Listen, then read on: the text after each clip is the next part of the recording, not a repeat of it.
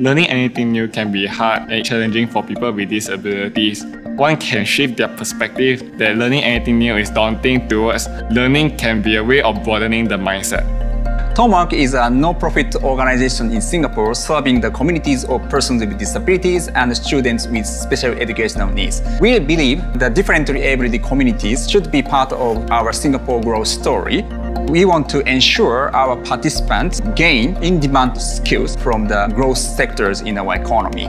There were 4 tracks under TomoWork's Talent Accelerator program. As work from home has become a new norm and cloud being the future of technology, I was especially interested in the cloud and analytic track.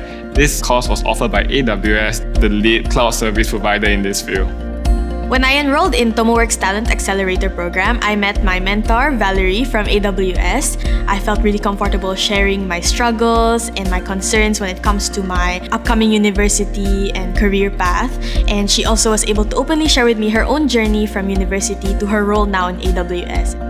Through this program, I was able to mentor a differently abled youth. I made sure my mentee was included in every step of the way by having an open communication. And through her sharings on her experiences, her passions, and her interests, I was able to tailor my guidance and advice for her to learn.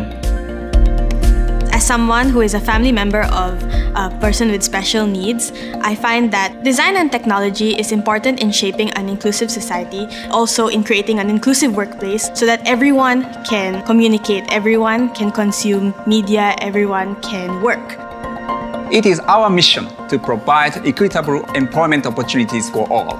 We look forward to deepening the collaboration with AWS Education team so that more students with special educational needs can benefit from our collaboration.